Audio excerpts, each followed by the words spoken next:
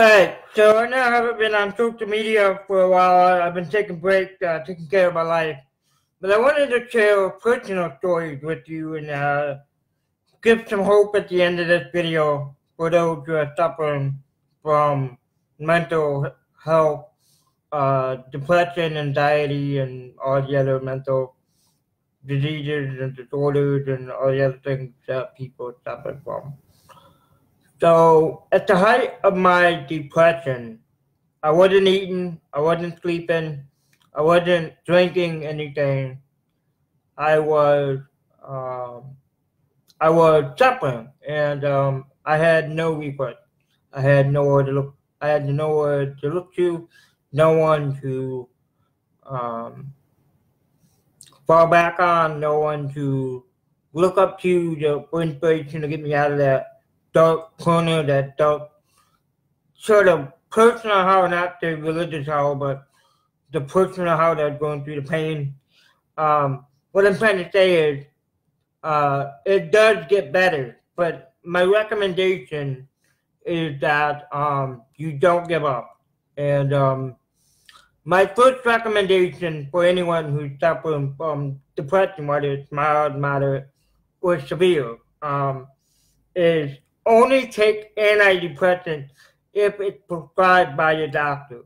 But that would never be my first recommendation. Always try natural remedies, not cures, remedies and healing, like cannabis, herbs, supplements, vitamins. Only take antidepressants at a last resort. After you try herbs, supplements, vitamins, and whatever other health things. I would never recommend to anyone any kind of medication because of the side effects to anyone, even though I take antidepressant myself. It helps for me, but it may not help for you. So what I'm trying to say is I'm trying to give you natural stuff that you can buy at the store and have it shipped to your door, so you don't have to suffer side effects like I did. But the third year, not the second, but the third year, I remember I was just crying, and I knew eventually there'd become the light at the end of the tunnel. The fog would be lifted, and I would get better. But there's certain things that come from struggling. You know, you have to struggle to get to where you want to be. You have to struggle to get to the best part. It may sound weird, but you really do.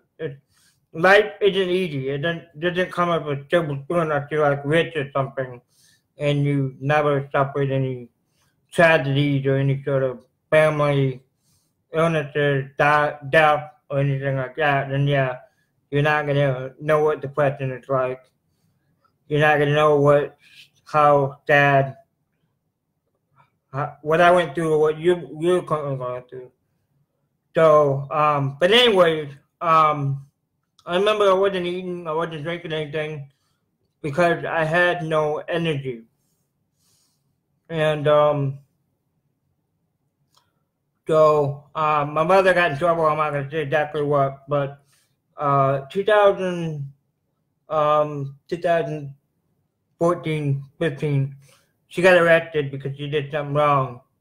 And so that took me into depression, first, second, third, and fourth year. About 3.5, 4 years I suffered nonstop. And she got out in like 4 or 5 months because the judge said that the judge knew that I was disabled and she could take care of me. So anyways, she got out, and I told her about it, and she took me to the doctor. The doctor said, you have depression. I was like, okay, so what do I gotta take? So I believe, if I remember correctly, he put me on Prozac. And I tried Prozac or something else with the N. I'm not really sure. Prozac gave me short of thought, so I stopped taking Prozac. It might have been Lexapro, I'm not sure, which is what I currently take. for antidepressant. But I wouldn't recommend it to you. That's what I take myself. I wouldn't recommend Lexapro to you, but it helped me. But I took Nexium was the N one that I took for acid reflux. I take something else for acid reflux now. It works really good.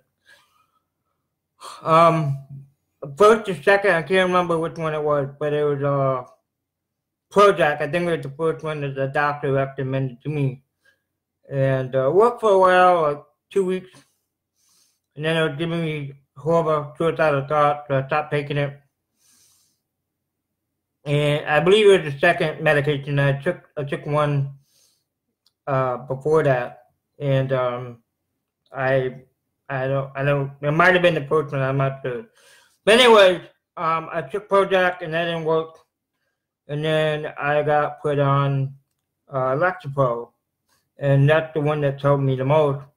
But I recommend natural remedies for you guys because I don't know what you guys are going through. I'm not a medical health professional, and I don't want you guys suffering from horrible side effects from prescription drugs and opiates and things like that. You guys can take whatever you want. I'm not telling you guys what to take or not to take. Take whatever you want, but I would not recommend prescription drugs that's first recommended for depression. I will offer some tips. Here's what I do. Okay, so I do a video game. I'm playing a video game right now.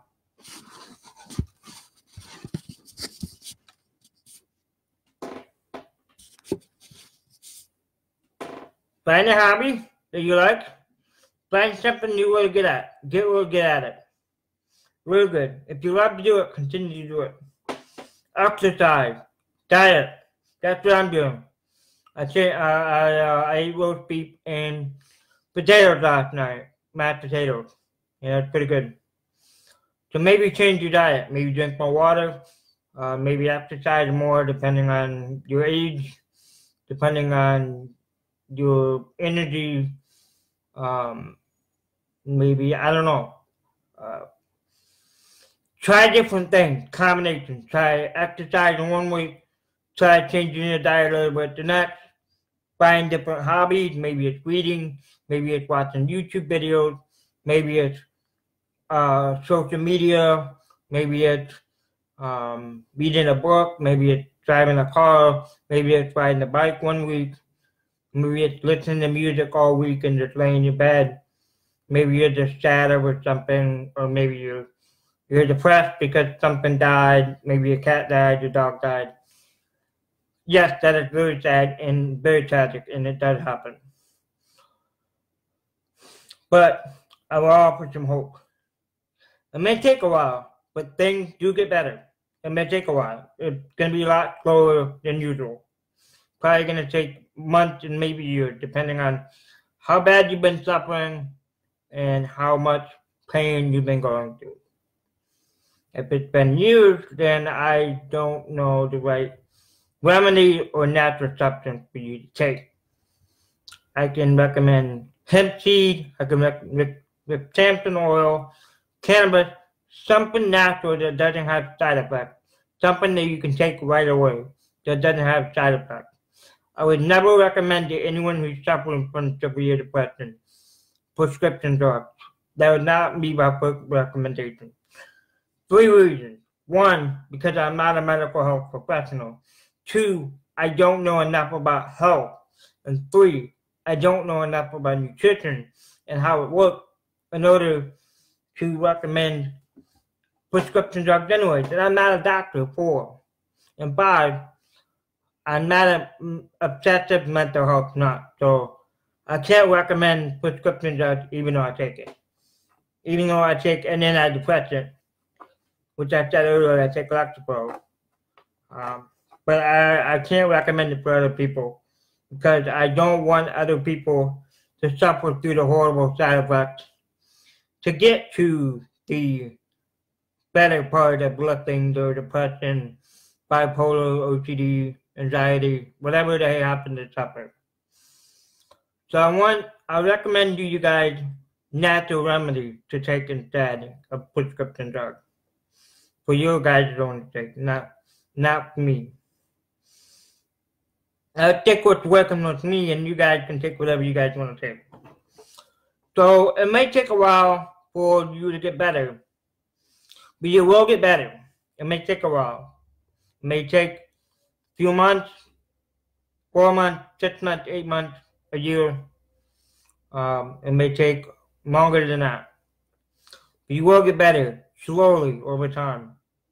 That fog will up. You know how your eyes and you're like kind of like confused, fog-like, and you have no energy and no drive. You have no motivation. And then my next tip: find meaning, whether that's love, whether that's hobby, whether that's something you get paid to do. Maybe you love your job.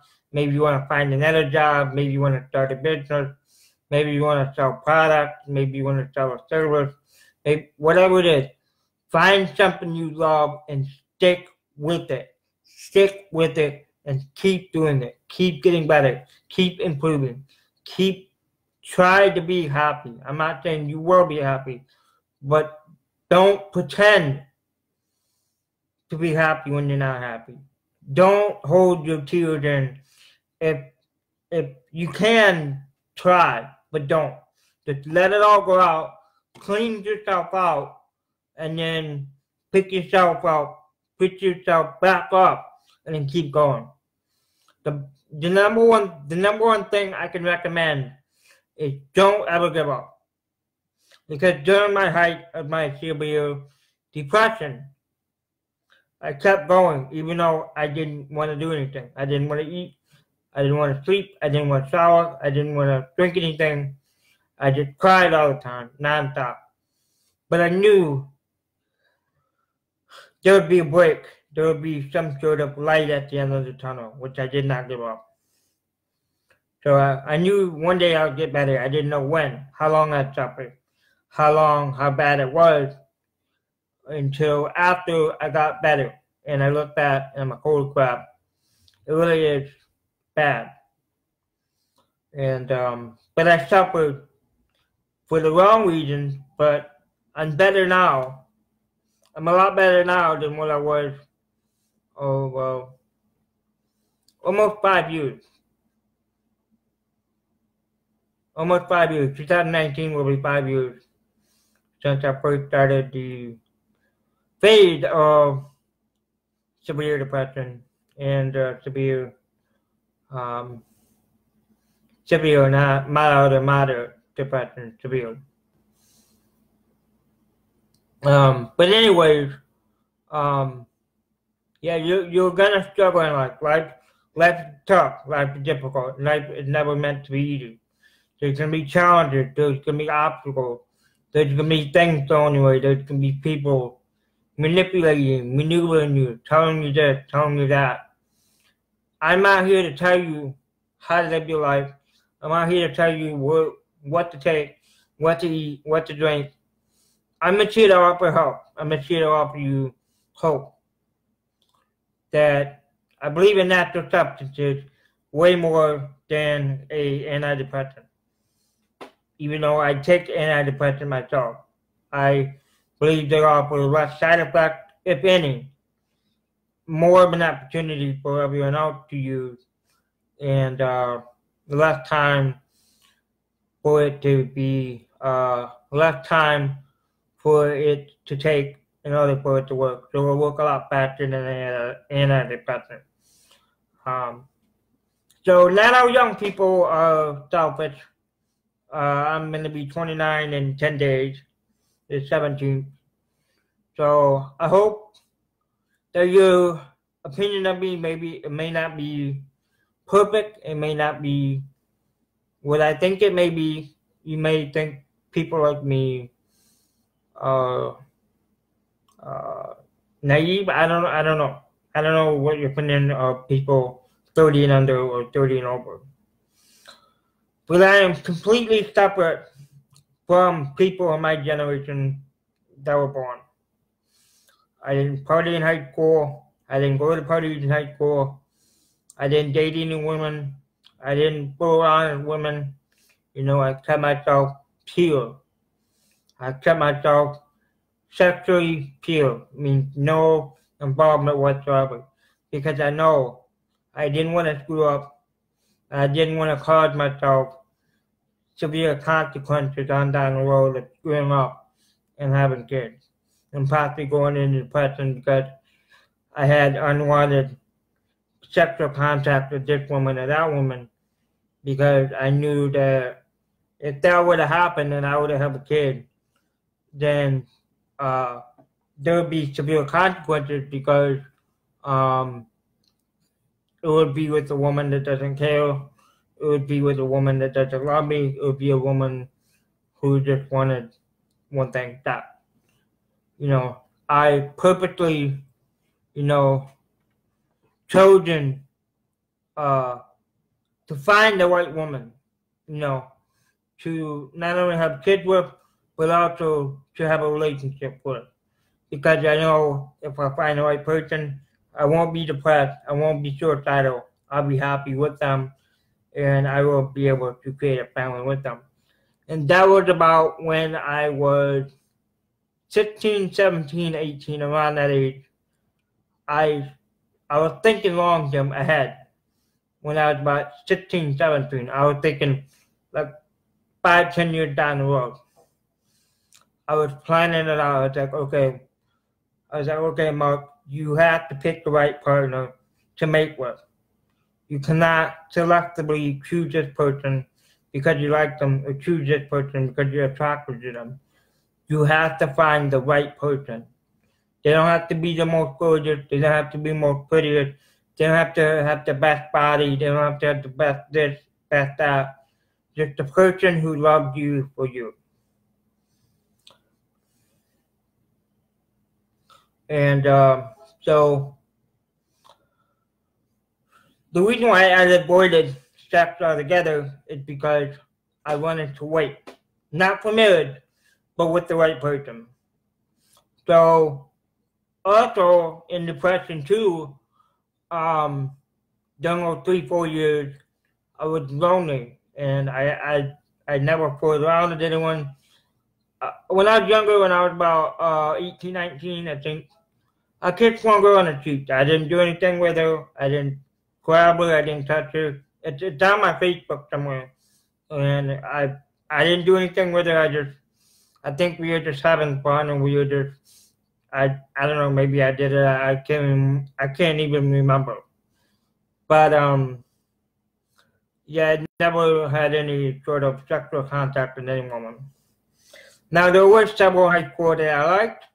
There were several in my school that I was attracted to in a loving way, but I heard rumors about them that made me change my mind to where I didn't want.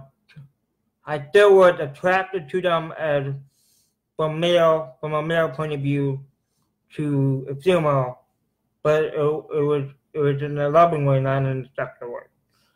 So what I was trying to do is I was trying to put together a plan at like 17, 18 of what my future would be like. And having a kid with the wrong woman was totally a thing with me. That was the biggest thing for me. I wasn't worried about it. I was just cautious, and carefully choose the right person. Carefully, like extremely, not severely or moderate, or mild or moderate, but severely, selectively pick the right woman. Anyways, so I was lonely during my depression, height of my depression, during when I was divorced, and I had no woman. I had no woman to lean on to. I still don't know. But as far as overall in general, if I were to compare now to when I wasn't eating, drinking, sleeping, showering, anything, a lot better, lot better, way better. Clarity of thought, ideas come and go. Ideas coming non-stop. Mental health. Still isn't the best. It ain't always gonna be the best. But as far as overall thoughts and overall clarity of thought and just thinking better and happiness is 100% better. So it is gonna get better. Depression will get better for you guys. Bipolar. Again, I don't know enough about bipolar or schizophrenia, so I can't recommend anything for those. I can't recommend anything for Alzheimer's. I don't know enough about Alzheimer's. I don't know enough about schizophrenia, bipolar, Alzheimer's, or Parkinson. But I know enough about depression because I suffer. So I want to recommend natural remedies and natural supplements and herbs and other things. So Rick Simpson oil, if you ever looked that up, RICKSIMPSON oil. Hemp, HEMPOIL, hemp oil, or hemp, or cannabis, like marijuana. And things I've probably never seen and never heard of and never seen in my life out there on the internet that can be shipped right to your front door and you can use it right away. That doesn't mean that it's gonna have effects right away, within a few hours or a few days. It's gonna take a while to affect you, but a lot faster than an antidepressant or a prescription drug that have side effects and other sort of mixtures with different things that aren't good for you. And if you mix this with that, and you get a lot of different things that could go wrong and could go wrong and could go deadly if taken to the extreme. So I'm going to avoid recommending prescription drugs altogether to any of you, no matter what you suffer. But no matter what you suffer, especially depression, anxiety, or anything else, I have this last message I want to deliver, and then I'm going to get off, and I'm going to play this, the video game, Destiny 2. I hope that you all get better. Oh, hold on. I hope that you all get better if you're suffering from anything. Bipolar, schizophrenia, Alzheimer's, Parkinson, OCD, anxiety, depression, and many others. I hope that you all get better. I hope that you guys find something natural. I hope that you guys find something that works for you. If it is an antidepressant, I hope that works for you too. If you can avoid prescription drugs, great. But if it's the last resort kind of thing and you have to take it, and it's recommended by your doctor, and you feel like taking it, I don't know what to say. I can't make that decision for you. I can't make that choice for you. I would recommend try it, but I would recommend first, natural. Then the last resort is the prescription drug, the antidepressant, or whatever else, muscle relaxers or, anti-anxiety medications if you have severe anxiety, you have panic attacks, and all that stuff. So if you have anxiety, I have anxiety because I'll give you a quick story. So when I was younger, I was eating rice, and I took too big of a bite, and I swallowed the rice, and it got stuck in my throat. And I ran to the refrigerator. I can't remember how old I was, but I ran to the refrigerator. I got a water, and I tried drinking the water, and So I ran out to the living room and I went like this, because I was funny, because I couldn't talk. I had bites stuck in my throat. And apparently my mom, after it was all done and over, she said my lips were like kind of like purple or whatever, some a different color than this. Anyways, I was cleaning out my throat because I couldn't breathe and I was choking. So my dad did the Heimlich movie when I was younger and got it out, thank God. And that's what I suffered from way when I was younger, way younger.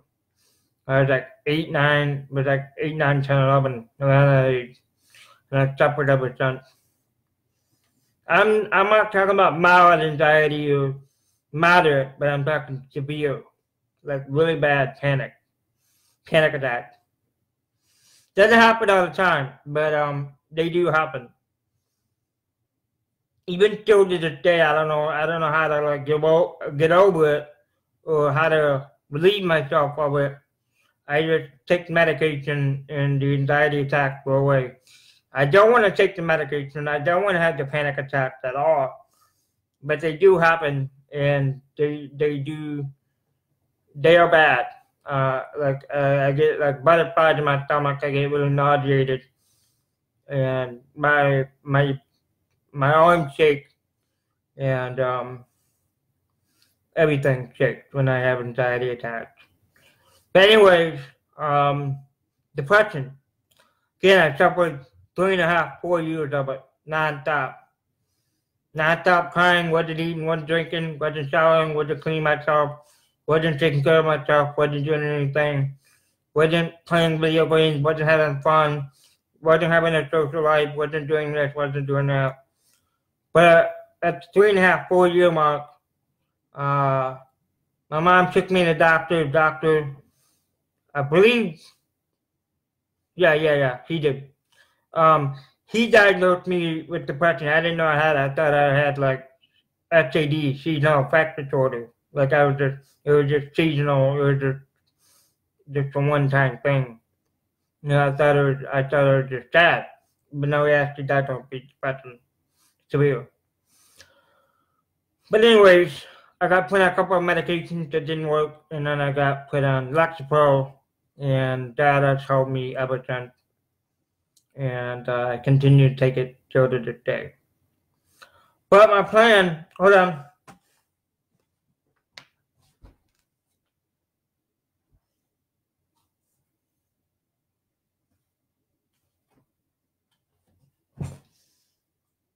I'm gonna show you guys something that I'm getting off.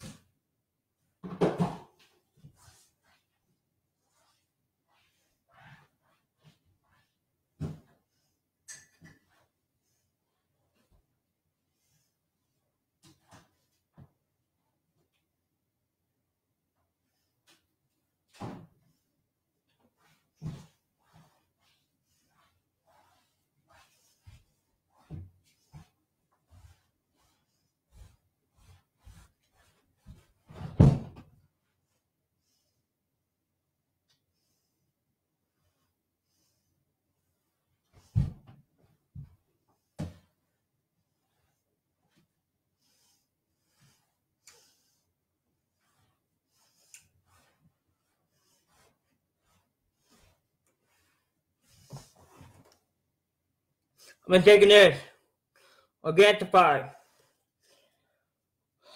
I want to recommend this to you guys if you guys want to take it too. Not saying you have to, but to get it up or something. So anyways, my last message is this, and then I'll get off. It does get better. It may take a while. But again, it does get better. Amen. I bless you all who suffer from depression and anxiety. Yeah, I'm really sorry that you're suffering. I really hope that you get better. And I really hope that all of you who are suffering now will continue to suffer, will get better. You'll get the right treatment, and you'll get the right remedy, and you'll start healing, and you'll start getting better. Bye. Thank you all for stopping by. Hope you all get better with whatever you're dealing with. It's a day-by-day progress. Hope you all get better. Bye now. Take care. Bye-bye.